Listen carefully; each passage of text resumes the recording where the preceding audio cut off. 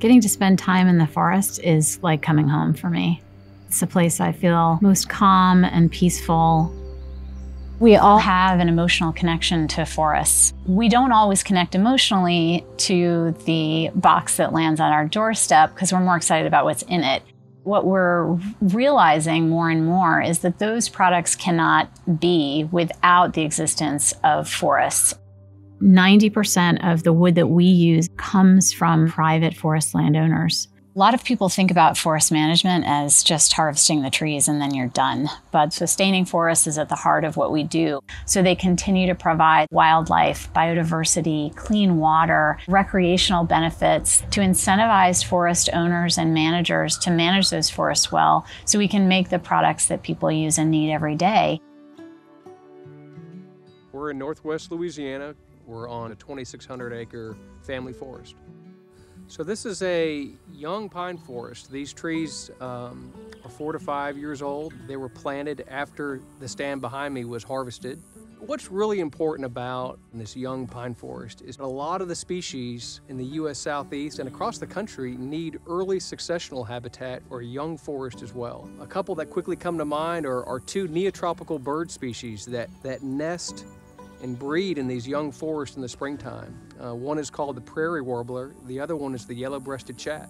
A good, sustainable, diverse forest has got a mixture of old forest, young forest, and then different types of trees within those. Things are always shifting and changing, and that's what makes these landscapes so vital not only for wood supply, but also for wildlife habitat.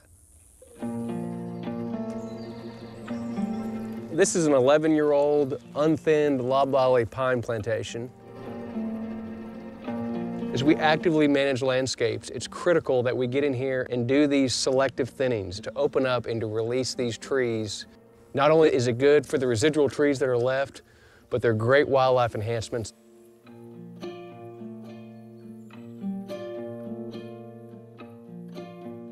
This is about active forest management. This is about planting trees, 11 years ago, and then coming in for the first thinning.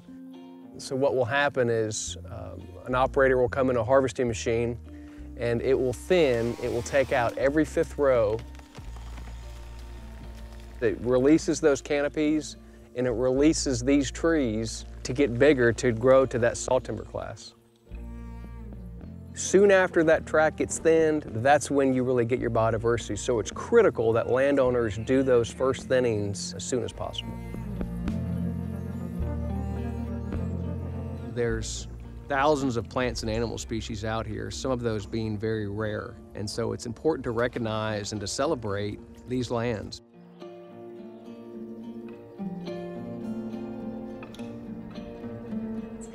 We have the opportunity to influence the landowner to provide technical resources and to help them as an extension of the work that we're doing that hopefully will sustain those forests long into the future.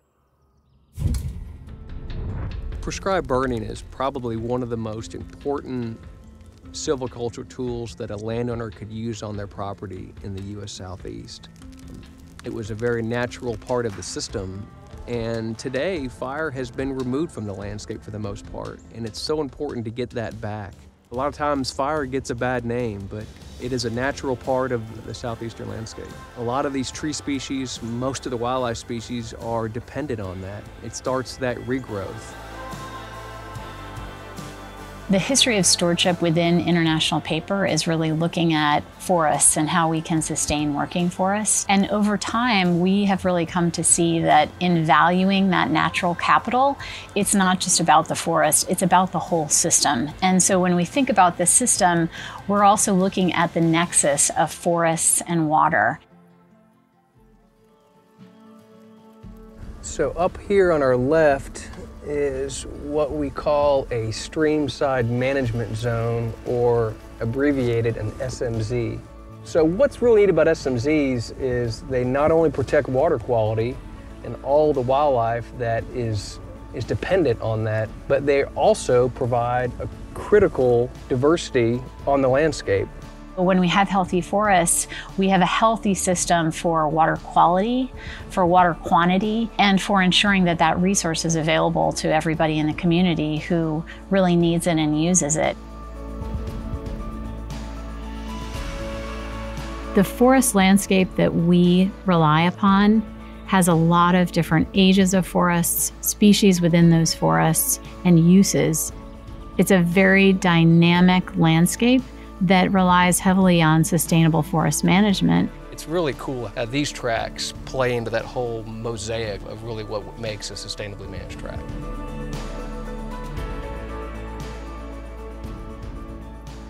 Our Vision 2030 goals and targets are our North Star for how we're going to deliver sustainable outcomes through a business strategy. Forests have a tremendous opportunity to be a natural climate solution because they have this ancient technology called photosynthesis, which allows trees as they grow to absorb carbon dioxide. And as forests grow and mature, particularly with sustainable forest management and conservation approaches, they can sequester more and more carbon. Forests as natural climate solutions is not a new concept, but it's one in which we have just started to think more about leveraging, particularly because of our opportunity to help mitigate climate change and to create this more sustainable future. So it's important to us to have ambitious corporate goals and targets. We have a tremendous opportunity to continue to create positive impact through every step in our value chain. Investing in people and communities is critically important, and sustainable operations. This is where we think about water and greenhouse gases. And then finally, renewable solutions. These are our products that we are really looking to contribute to this low carbon bioeconomy of the future. That's where we pull in all of the aspects of our value chain that have an element of sustainability running through them. When I visit a working forest like this, when I see landowners planting, growing, harvesting, and then planting again, when I see the wildlife, the biodiversity, the water protection, when I see those products being used by everyone every day, when I think about the amount of carbon that's being stored in these forests, to me, that's what sustainability is all about.